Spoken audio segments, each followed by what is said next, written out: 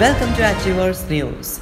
22 killed as 7.0 magnitude earthquake with 196 aftershocks hits Turkey and Greece.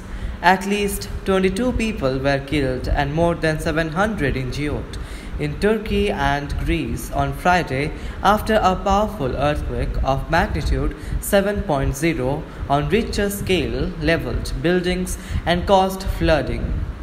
As many as 196 aftershocks were felt, with 23 hitting over magnitude 4.0, news agency ANI said, quoting Turkish media.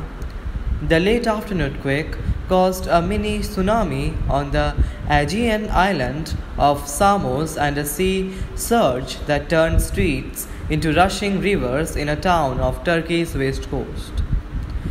Neighborhoods were deluged with surging seawater, which swept debris inland and left fish stranded as if receded.